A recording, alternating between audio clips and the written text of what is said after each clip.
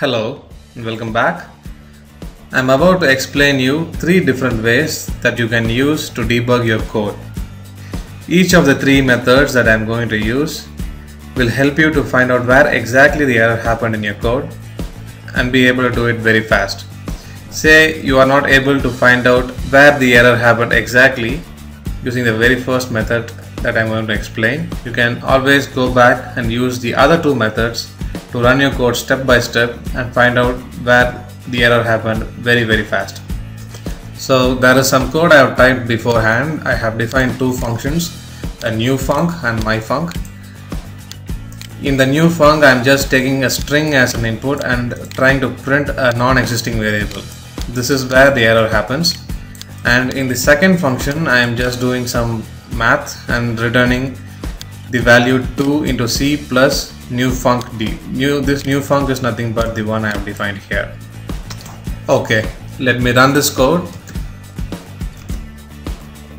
and I will call my func passing 2 arbitrary variables. As expected, it has shown us an error.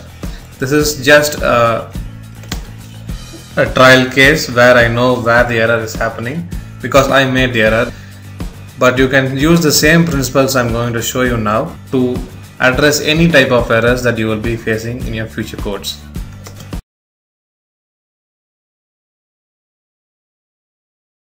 Okay, now the error has happened.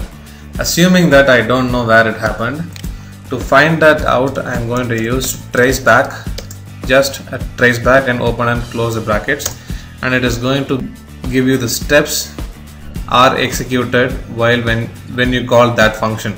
So the first step is it called myfunc 2, 3 and that went into another new function, that is new func d, and then the error happened at the latest step right after you type traceback over here. This is step 3. This is where the error has happened. That's what traceback shows.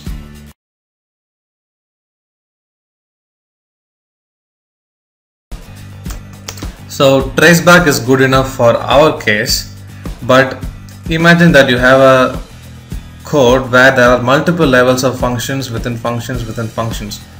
In that case, probably traceback will not give you the exact stage where the error happened.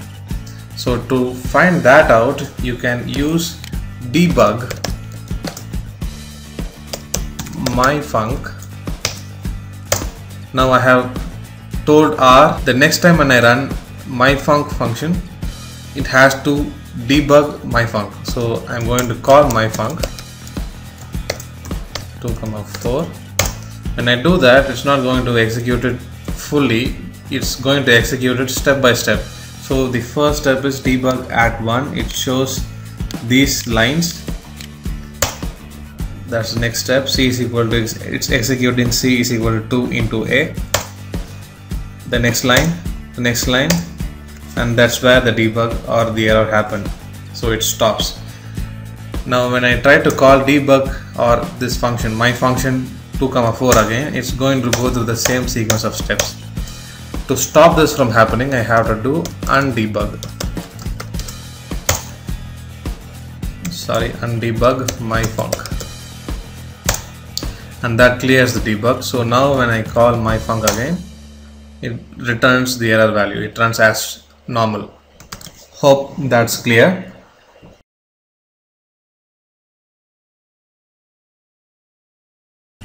Now let's go to the third way. The third way is I'm going to insert a new command in my code, just one line. Let me insert it right at the start of the function itself. I'm going to write browser. This is the command. Now let's clear the screen and I'm going to call, I have to run this whole function again, define the whole function again. So now I'm going to call myfunc.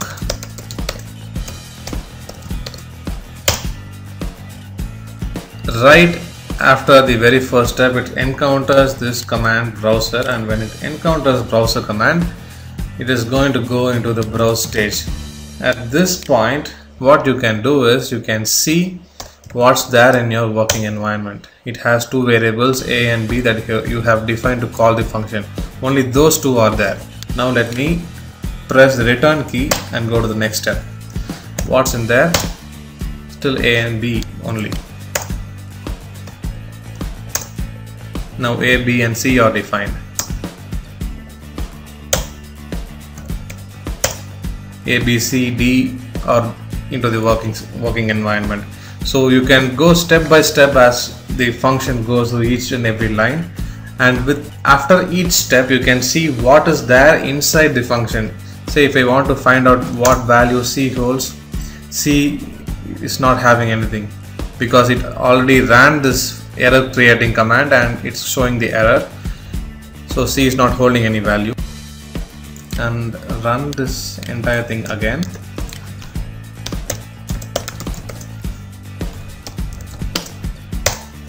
So now let's check what's in A. 2, B is 5, C, the value C is giving from the previous iteration of the run, so ignore this. Actually C is holding an error, and when the browser encounters this error, it is exiting out of the browser environment. So probably I have to call the function again. Let's run step by step. Now at this stage, when it is going to run this specific return statement where the actual error happens, so before that I can see what's there in my namespace A, B, C and D, and what values does C hold. It's an error, the same mistake. Alright,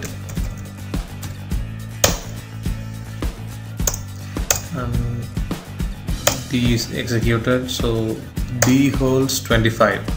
So D is 5 into 5, that's 25. If I type C, it's going to return an error and come out of the environment.